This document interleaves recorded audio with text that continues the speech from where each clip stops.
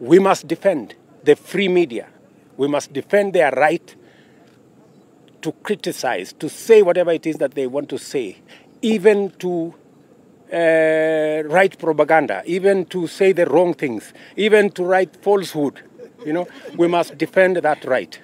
But we must also defend the right of those who hold the media to account or who call out the media when the media goes rogue.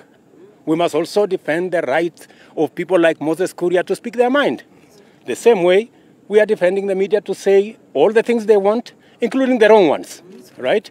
And I saw one journalist saying the president should defend us from Moses Kuria. That's fine. I will do my bit. But I want to ask them, so who is going to defend me from rogue media?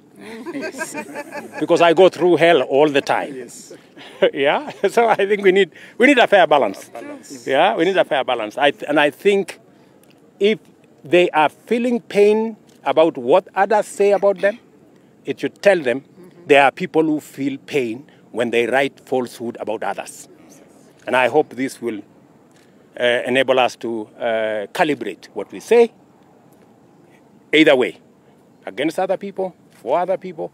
I think it will really bring us together. The central aspect of this is that we must always know that we have a country called Kenya. We all belong, and we must all defend.